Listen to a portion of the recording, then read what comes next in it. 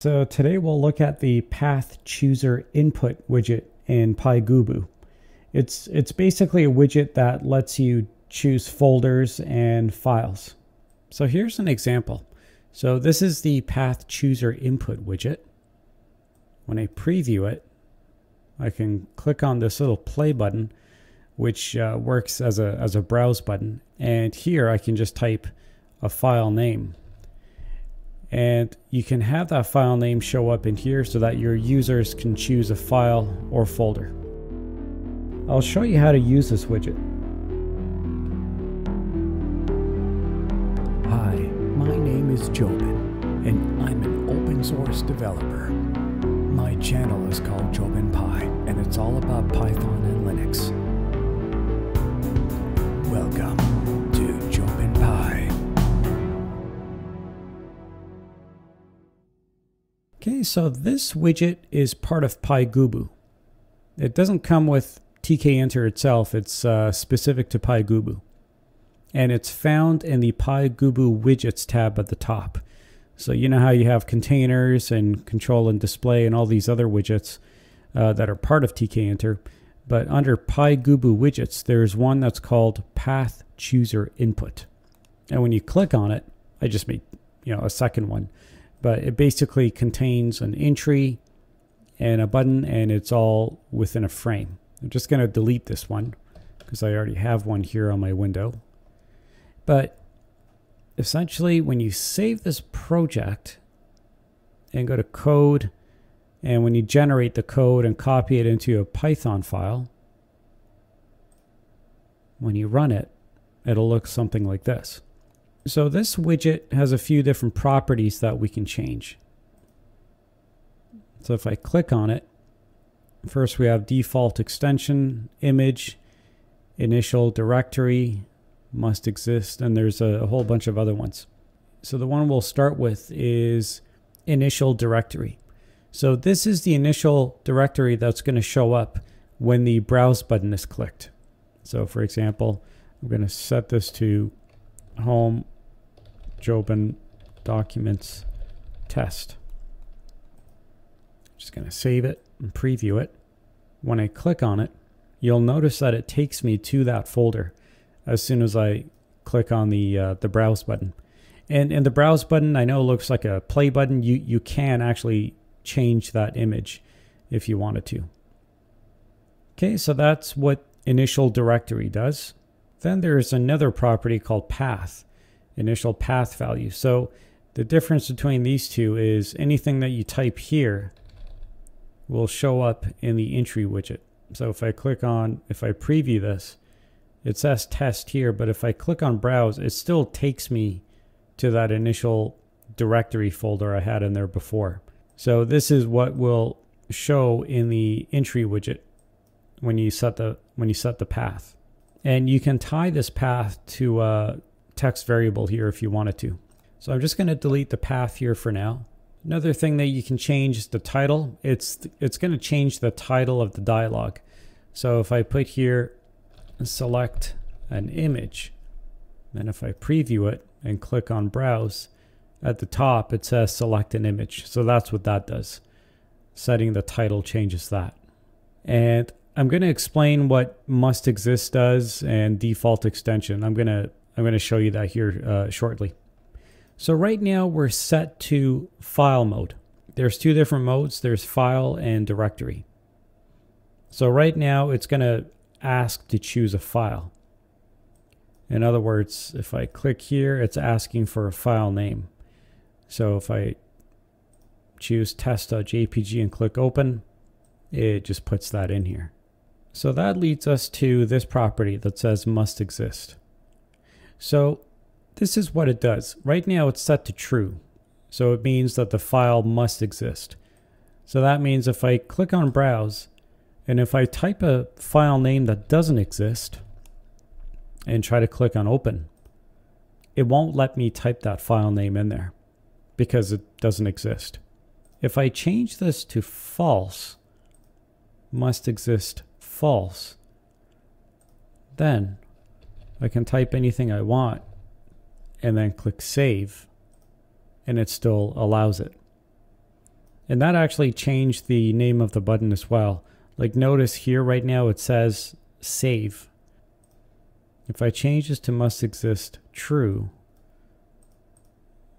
the file name section, there's an open button instead.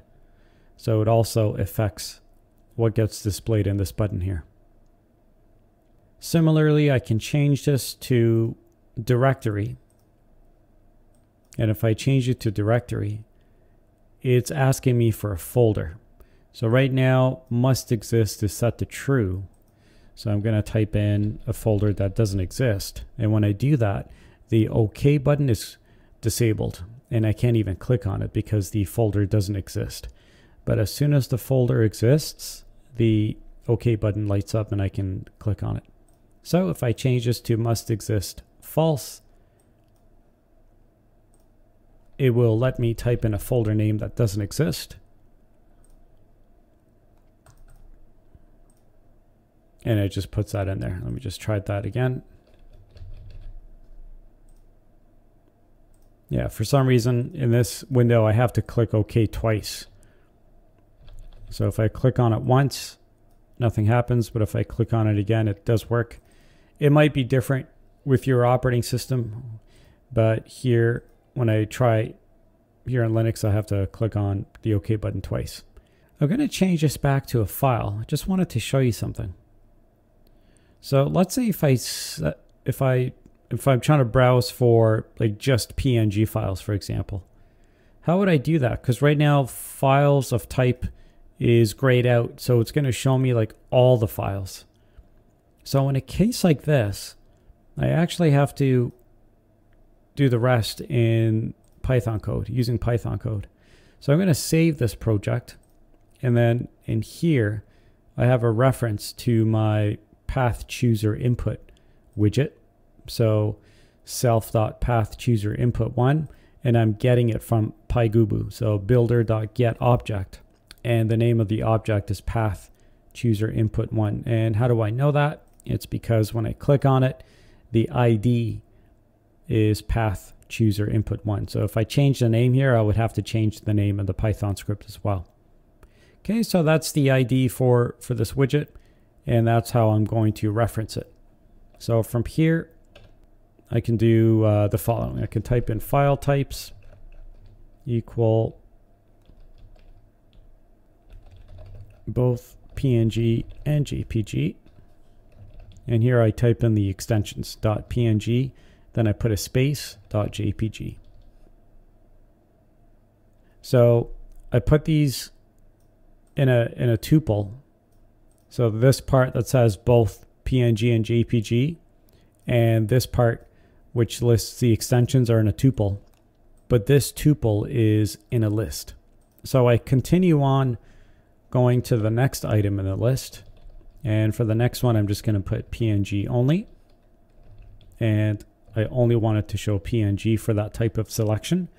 The next selection will be JPG only, and for this selection I only want it to show .jpg. Okay, and that's all just being stored in a variable, so I'm not applying it to the PathChooserInput widget just yet, but we're going to do that now. So self.PathChooserInput1.configure file types equal file types. So file types is for the PathChooserInput widget, and then file underscore types is for my variable here. So I'm just going to run it and see what we get. Yeah, and you can see down here it says files of type, and then you can pick and choose. So right now it's set to PNG and JPG, which is why I can see this file and this file. If I change it to PNG only, I get just PNG. If I change it to JPG, I just get JPG. So that's how you can add a filter to have it show specific file types. You have to do that in a Python script. So that leads us to this option here that says default extension. So default extension works like this. Like if I try to browse for a file and I type in a file name that doesn't exist, for example, I just type a bunch of random characters here, when I click on save, it's not assuming what the file extension is. It just puts the name of the file with no extension.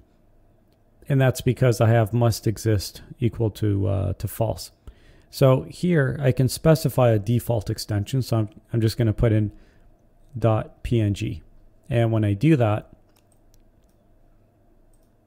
regardless of what I type in here, even if I don't specify an extension, it's going to add the default extension for me. So that's what default extension does.